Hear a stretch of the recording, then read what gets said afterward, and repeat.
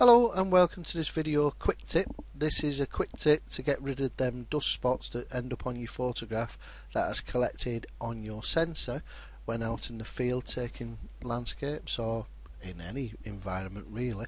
But basically what you have is you'll get back in and you'll see like these little dust spots that's on the photograph itself that you want to get rid of.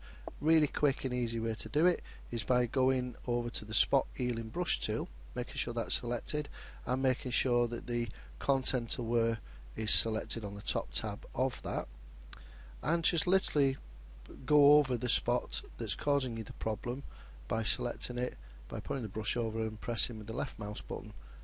Quick and easy, it's as simple as that. Also, I've noticed something else in the shot, which is a unwanted photographer.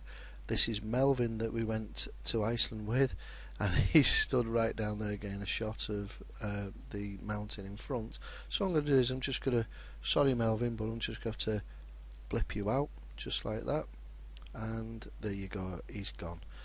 And that's it. So it comes in handy for other bits and bobs as well. So I hope that's helped you, and until next time, thanks for watching.